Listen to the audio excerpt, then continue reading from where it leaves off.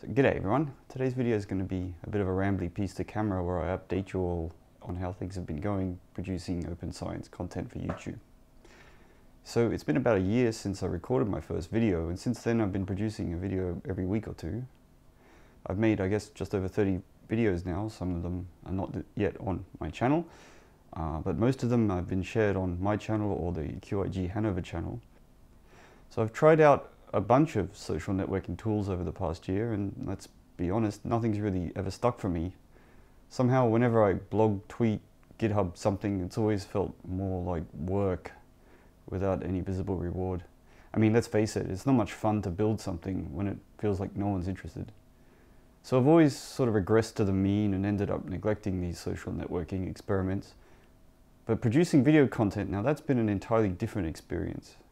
I found it to be really rewarding. By far the most immediate and directly positive experience has been taking the plunge to record my teaching.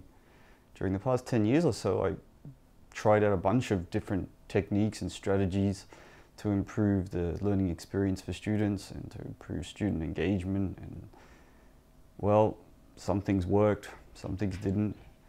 But sharing videos of my lectures has been a resounding success.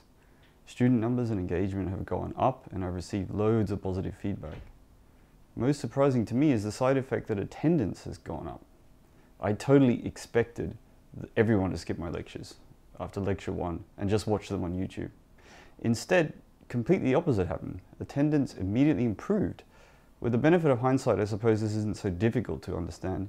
It turns out that the students are watching the videos after the lecture and pausing and rewinding bits that they missed out on or didn't understand in the lecture. And so they're not getting as lost so easily, and that gives them the motivation to keep on coming, which is just fantastic for me. Another surprise for me was the occasion of receiving my first 1,000 views on a video that I produced.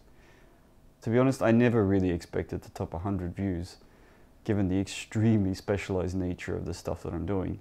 So it was a big surprise when I got to 1,000. And personally, it was an even bigger surprise that it was for a video of one of my lectures rather than some more popular piece of content.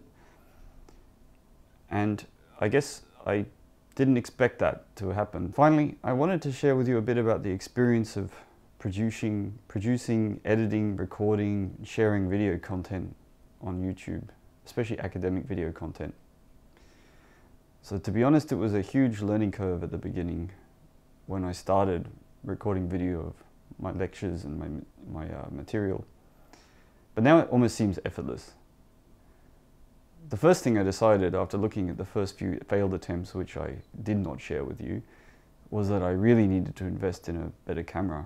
And so I took the plunge and bought a relatively high-end digital SLR camera, a Panasonic GH4. So this is the guy that I'm recording this video on now.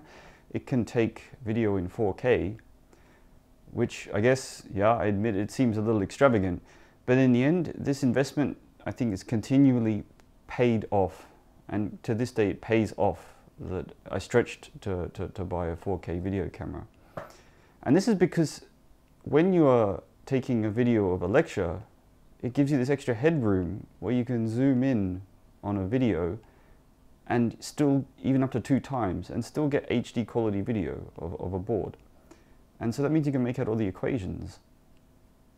I mean, let's face it, there's nothing more frustrating than watching a really great video and not being able to read the equations on the board, or trying to sort of pick them out from the blurry security camera style footage of the blackboard. One of the awesome things you can do with this Panasonic GH4 camera is you can operate it with a smartphone. And this is something I use all the time in my lectures, because there's this really stupid European taxation legislation that says that if you have a camera capable of recording video, then it gets taxed at a higher rate. And that means that, and what does record video mean? Well, it's defined as recording video for more than 30 minutes at a stretch.